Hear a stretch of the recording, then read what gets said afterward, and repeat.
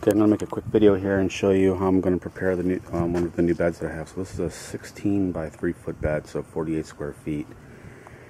We've had a lot of rain, so things have shifted. The wood's moving around a little bit, but once I get the dirt in here, it'll be fine. So I went to Asheville yesterday to pick up Azomite, and I asked 3 times if they had the right kind. They did not, so I got stuck buying one of these.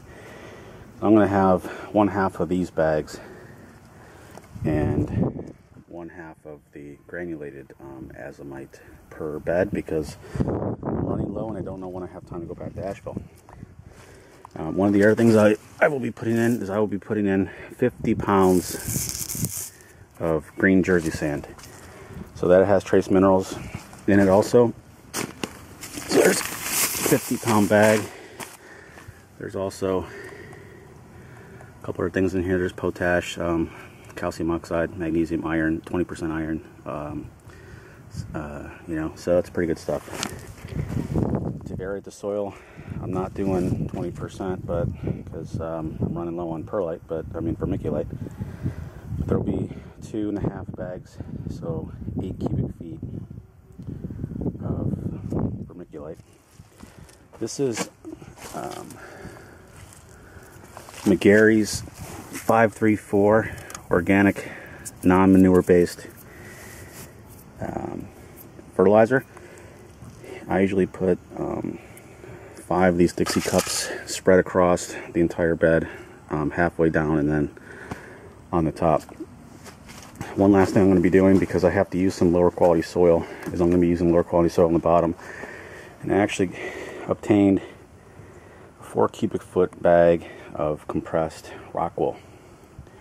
So what I'm going to do is I'm going to put the rock wool in with some of the soil to aerate it, and then I'll show some more of this later, but this is some of the worm castings that I picked up yesterday. This is about 300 pounds of worm castings, so I'll be putting some of those in also.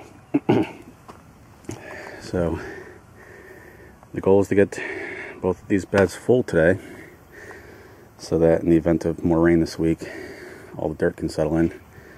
And then I need to get some plants. This will most likely be tomatoes. I'm going to plant